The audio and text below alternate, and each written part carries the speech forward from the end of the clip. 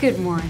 How are you? I'm good. How are you? I'm good. Good. You're so fresh as a daisy on a Sunday morning. Thank you. Yeah, I got like 10 hours of sleep. That's good. That's like my minimum. That's what I need. Do you sleep throughout, or do you No, wake up? I wake up a couple times, but Me too. sleep pretty well. And our dogs bark a lot. Bark too much. Oh, but you have dogs, so. That is true. That is true. So it's not about me. It's about Hustlers. Such a great movie. Thank you. Like drama, emotional, funny, sexy. I keep saying this, and I'm just gonna say it. I get Scorsese vibes.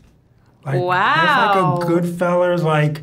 Yeah, that was definitely inspiration. Jennifer Ramona is the Godfather. Yeah.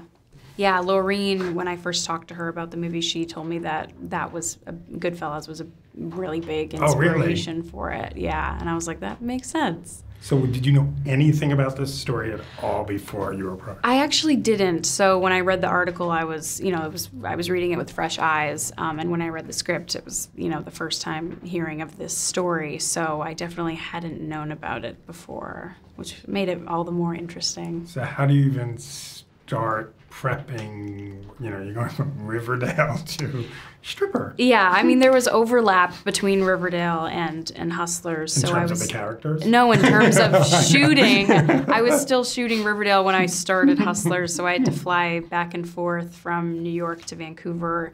That's a mind. But not really, because they're so vastly different that it didn't really feel like it's quite easy to transition between the two. I feel like if the characters were more similar, it would be harder. That makes sense, yeah.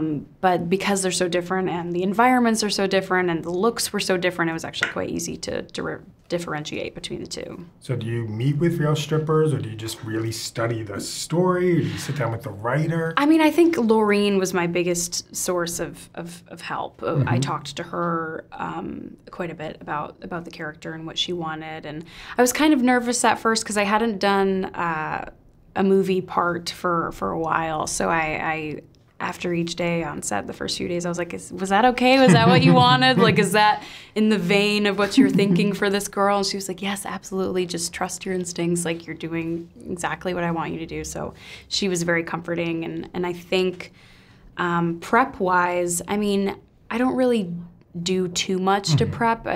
Things just mostly happen in the moment when I'm on set. So, I mean, I obviously think about the character and who I want her to be, but I, kind of go off what the director wants from me. And the thing is that I keep telling people, I'm like, it's not a stripper movie. Like, I think people are gonna think that it's just, oh, there's the Riverdale star stripping and showing everything. There like she is. But it's not, it's so much more than that. Yeah, it is. It's really, what I say, it's a story of survival and chosen family. Yeah, and it's sort of like, you're gonna judge a book by its cover and be like, okay, this movie's about strippers. And even when I got the script sent to me and looked at the log line, I was like, oh God, what is this? Do I want to be involved in this?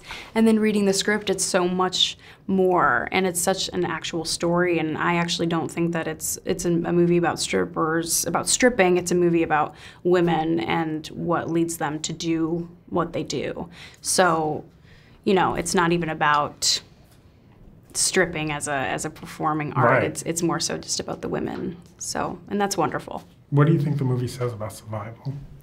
I mean, I think that, especially in Ramona and Destiny's case, you do what you need to do for your kids. And in Annabelle's case, I think she got swept along into the scheme that they're in because she's quite young and naive, and I think easily persuaded because her family kicked her out of her house when they found out what she was doing. So I think she really relied on these older women to show her the ropes, and she was very easily kind of brought into it. But I think when it comes to survival, I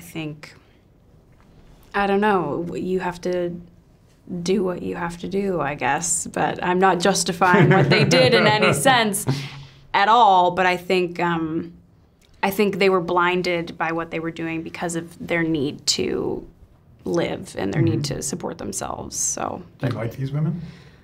I do, because you do root for them. Yeah. You really do. It's this weird thing because you're rooting for them. There were parts where I was rooting for them, like when the guy jumped off the house. Sure. And I'm like, oh my God, I hope that works out for them. And I'm like, Yeah. what am I talking about? Well, yeah, it's crazy because they are doing these awful situations, but the way that the story is told, you do, like, you feel for them. So you don't really look at them as the bad guys, even though they are. You see them as women who are just trying to get by and doing what they feel that they need to in order to, like you said, survive.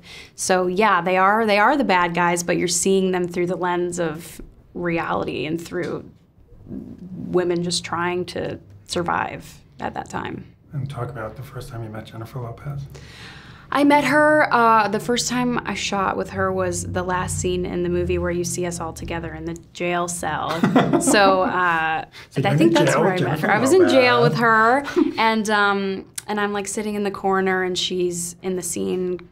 Kind of, there was a moment where she came and was like touching my hand. She was like, "It's gonna be okay." Like she was very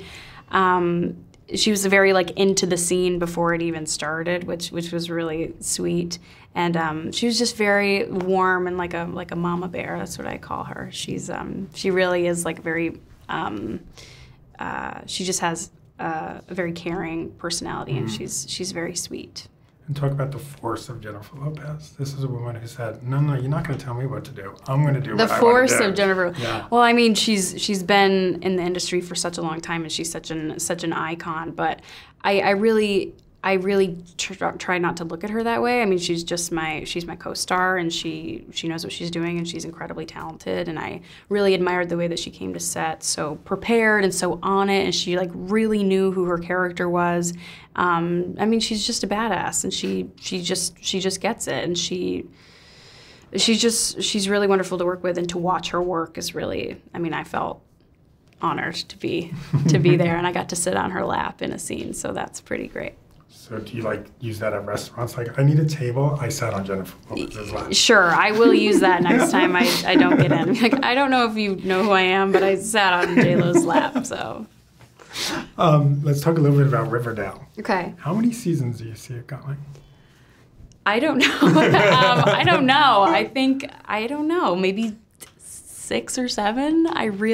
Because the kids are graduating from high school and are season 4, so I'm not sure. I think, it's once they get out of high school, I don't know where. Do you go to Riverdale Community College? I hope not. I really hope not. I hope there's better things for Betty coming up. What do you see for yourself in the future? For myself? Yeah. I mean, I think I was really lucky to do this film. Sarah Schechter, who's one of the executive producers of Riverdale, is really close friends with Laureen Scafari, our director. And so she was a huge force in allowing me to do this movie and at the same time as Riverdale. And I think I'm just so lucky that I was able to be a part of it. And I think future-wise, I'm trying to do as many films as I can on my hiatus from Riverdale, like no sleep, no rest for the wicked, but that's how I want it to be. I think film is really where my passion lies, and I love filmmakers, and I think I like what Jeff Bridges says, where it's like every role he takes is a 180 from the last role he played. And I think that's a really good way to look at your career, because you got to keep it interesting and play as many people as you can. So.